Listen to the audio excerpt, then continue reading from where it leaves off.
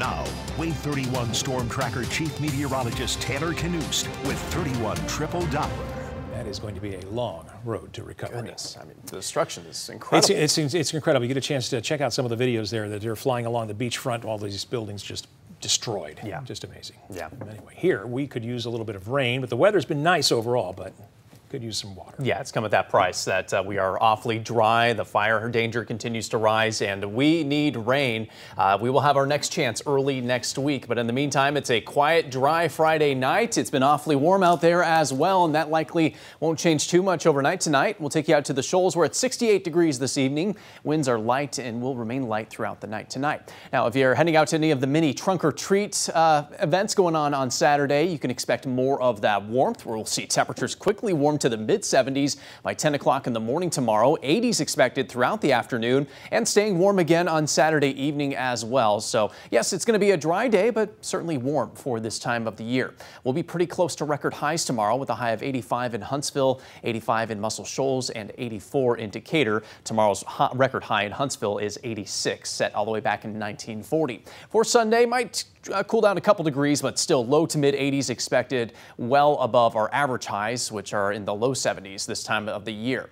Now, cooler air will be here before we know it, so taking advantage of the warmth while we have it. As far as rain is concerned, other than perhaps a sprinkle or two late tonight, we're not going to see a drop of rain until Monday. In the meantime, we'll see a mix of cloud cover and some sunshine on Saturday. More of that to come on Sunday. Tennessee will have a fair amount of rain this weekend, but it stays to our north until we finally get to Monday, when the cold front is finally expected to arrive. The initial chance at rain will be in the Shoals right around lunchtime on Monday. Again, this does not look like it'll be horribly heavy, but there's a possibility of some light to moderate showers on Monday afternoon around the Shoals. Eventually, that rain will start to skirt to the south and east a little bit more, so it will be Monday night that many of us have our best chance at this rainfall, and some of that could stick around Sand Mountain area early on Tuesday, but should be gone by midday Halloween, and certainly looks like it will be dry in time for trick-or-treaters. This does not look like it's going to be a drought-busting rain by any means. In fact, most of us getting less than a quarter inch of rainfall. If anyone gets more than that, it's going to be around Lauderdale or Colbert counties, and even then, that's not a guarantee. So yes, the moisture helps, but we need a lot more of this, and there's just not a lot of it in the extended forecast. The front responsible for that rain is going to clear on through, and behind it, some of the driest air we see any time of the year is expected to move in by the middle of next week. So we're talking low relative humidity, wind gusts up to 30 miles per hour, and the ongoing drought. That combination means high fire danger remains in place next week, especially next Wednesday is a day I am concerned about for more of those wildfires that we have seen time and time again the past couple of weeks to become, again, out of control heading into next week. Even this weekend, we are going to be on heightened alert for that fire danger.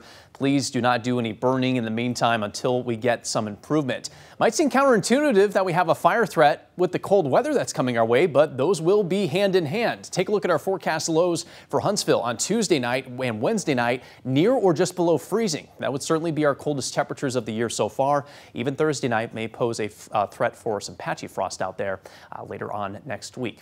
As far as your highs go, we're going to dip down to the 50s on Halloween and the first day of November next Wednesday. A slow climb back to the 60s and 70s as we wrap up next week.